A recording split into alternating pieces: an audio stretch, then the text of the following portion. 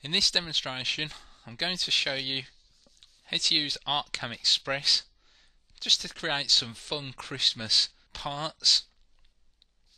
And I'm going to be using just the basic ArtCAM Express. If you take a look on the right hand side, you can see I have none of the modules installed there. This is just the £99, €125 or $149 version of the software. So what I'm going to do is just open this art file that I already have, and as you can see, I've created a 45-degree line and also two right-angled lines there. And what I'm going to show you is how to create a snowflake by creating vectors and manipulating them. So what I'm going to do is just select all of these vectors, and I'm going to begin by offsetting those. So I'm going to offset them by 15 millimeters. I'm going to offset them both sides so it creates a ridge, and I'm going to keep the corners sharp, and I'm going to delete the original vectors. So that will create that. So it's created a closed shape for me, and I can close my offset vectors now. This time I'm going to use the block and rotate copy. Click on rotate copy. The rotation center I'm going to use is 0, 0, and I'm going to do a total angle of 360 degrees and 8 objects. So if I apply that, you can see that that's rotated that around. So it's starting to look a little bit like a snowflake now. What I need to do though is to get rid of all these parts that are overlapping.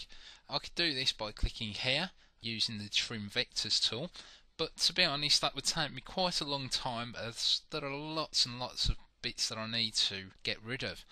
Now the quick way to do this is to click here for weld vectors, and if I click that, you can see that that's automatically trimmed all of the parts off. So I have a nice looking snowflake at the moment. What I'm going to do now is to create a groove in this snowflake. So I'm going to create a line. So I'm just going to create a straight line, center that, create another straight line, this time horizontal, and center that, and I'm going to select that vertical line, and I'm going to offset that 5 millimeters this time, both sides like so. So there you can see I have a 10 millimeter slot there, and the material that I'm going to use is 10 millimeters. And I'm going to make two parts of these, so the slot into each other, and then I have a three-dimensional snowflake once it's cut out. So I'm going to use the trim tool this time, and I'm just going to trim all of the parts off here like so, and there you can see I have a snowflake. If I click on the outside vector of that, you can see that this is an open contour. I have a green and a red specifying that it's not closed. What I want to do is to close this, incorporating this groove. So I'm just going to do that quickly by selecting all of the vectors, and if I hover over here, hold the mouse button down and come down to join vectors, just move this to the side. Here you can see it says there are number of vectors now are 12, and number of vectors after I join it is 9. So if I click join and click on the outside, you can see that that's a closed vector now, and it specifies that by a green box there. So that's that part of the snowflake done. Just going to move this to the side for a moment. Here you can see I can move that anywhere. If I press Alt, it gives me an angle snap of 90 degrees. So I'm just going to move that to the side like so. I'm going to press Control and Alt this time. So this sets an angle snap, and it also allows me to copy the part to the right there. And I'm going to rotate this.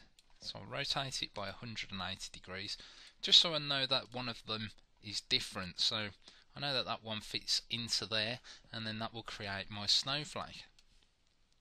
So I'm going to center that now, and I'm going to machine this. So I'm going to create a profile cut. Just move this to the side so you can see, and it's going to be on the outside. I could do it along the vectors, the inside of the vectors, or the outside of the vectors. I'm going to define my material, which is going to be 10mm thick, as they need to slot into each other. And if you go to the 3D view, then you can see that that's set up my material block there. Go back to the 2D view. The finished depth, I'll do this 10.1 just to make sure that it cuts through the material. The profiling tool, I use a 6mm end mill for that, and click calculate now. Now if I close the profiling now and zoom in, you can see the red vectors specify the tool paths. So if you go into the 3D view, there you can see I have my tool paths within the 3D view. Now I can either right click on tool paths and click simulate, or I could just click here, and this will give me a simulation previewing what I'm about to cut. So there you can see my two snowflake parts, and once this cut out, I'll be able to assemble this. Right, so the next thing that I'm going to do is to do much the same thing again, but this time I'm going to create vectors by using an image and vectorizing this. So I'm just going to open up this folder here, and here you can see I have an image of a Christmas tree. Just going to drag that into ArtCAM, and I'm not going to save the changes. Here you can see that this has opened up that particular image, and what I'm going to do for this is to create a stencil, so I can just get some snow and spray it all over this Christmas tree, just to create a nice little effect on the window, for instance.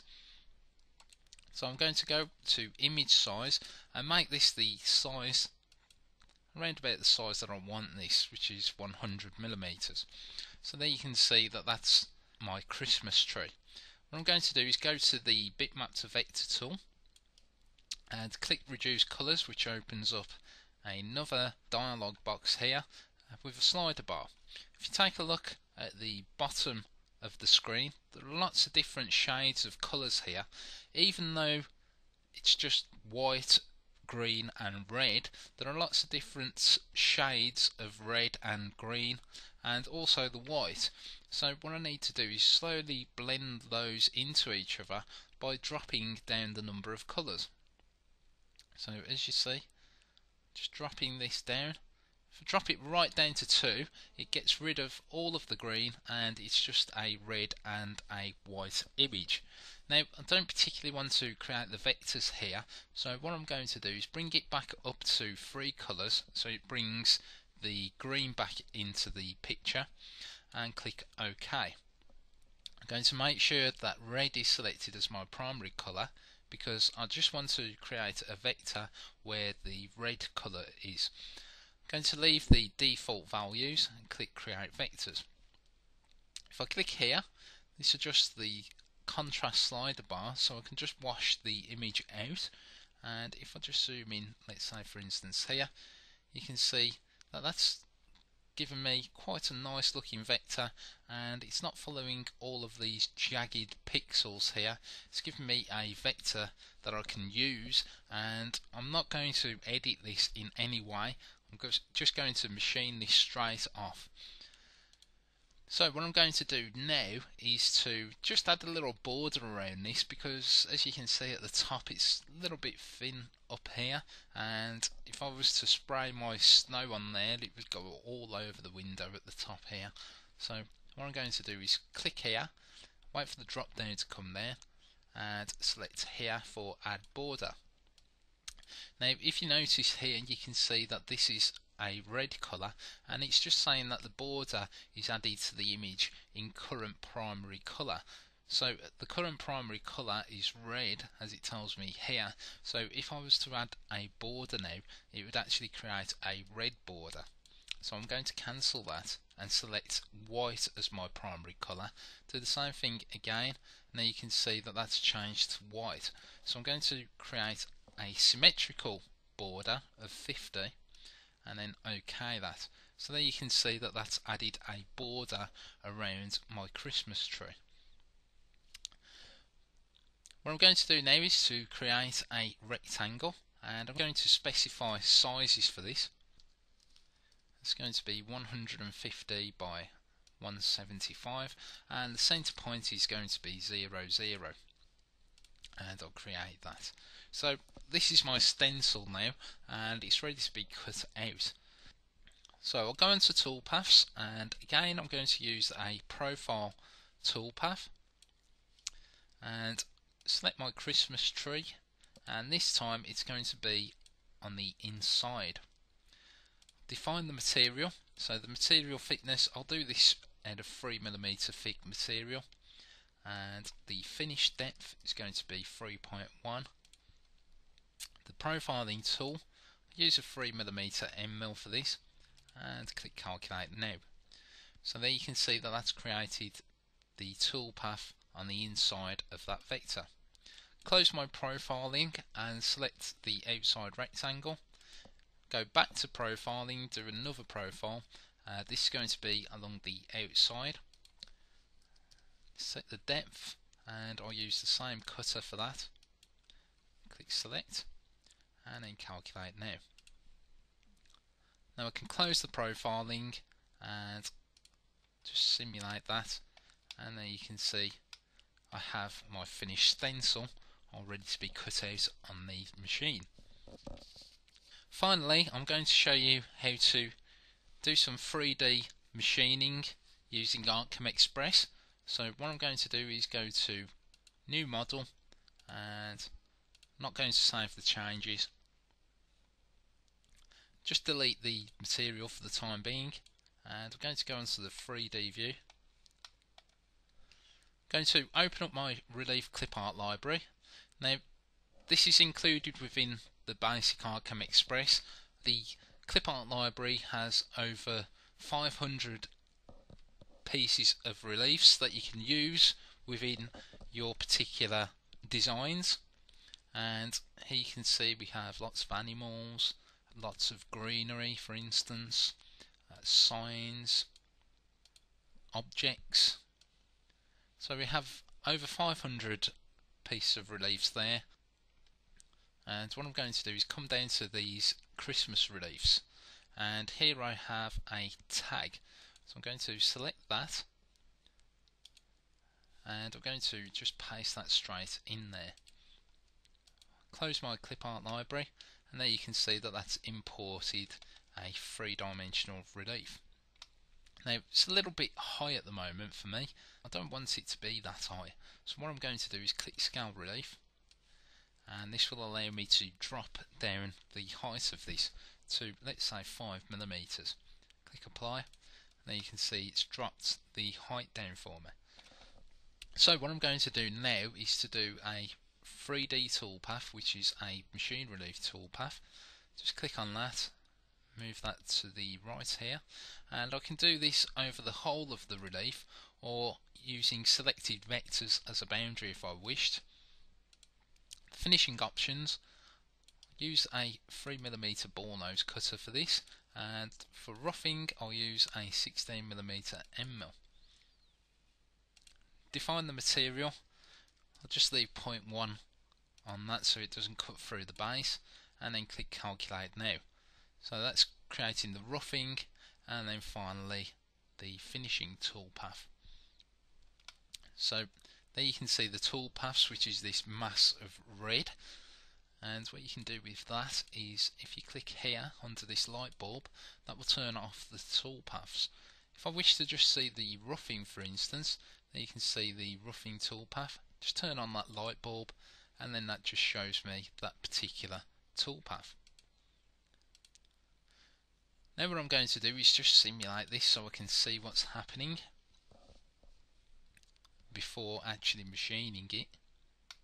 So there you can see my simulated toolpaths, and if I click on simulation, and here under material I can change the material of this if I wished.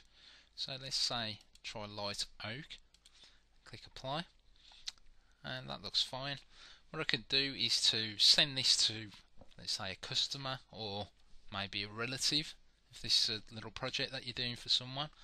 And what you could do is click Window and Save 3D View Image. Just call that tag, save this onto my desktop. And then if I switch to my desktop, here you can see my 3D PDF. So you can send that to anyone and they can download Adobe Acrobat for free, and they can zoom in and rotate the part round, take a look at it. So it's quite a useful feature there. Go back to ArtCAM and I'm going to show you how to save the toolpaths.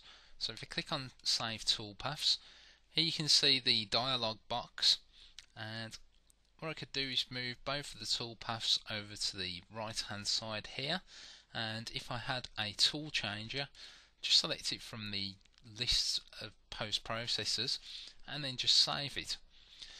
If I didn't have a tool changer, I'll do one at a time. So let's say for instance the roughing toolpath, and here you can see all of the posts available to ArtCAM. There are over 300 posts available within ArtCAM Express, the basic version of Express. You don't need anything else. So we have 300 posts in there. Also have a generic G code which you could try if your machine wasn't listed under there.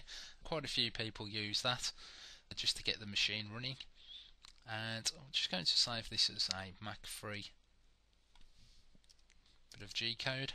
Save that onto my desktop and go back to my desktop and open this file, and there you can see the G code ready to be sent to my machine. So thanks for watching, and Merry Christmas and a Happy New Year. Bye.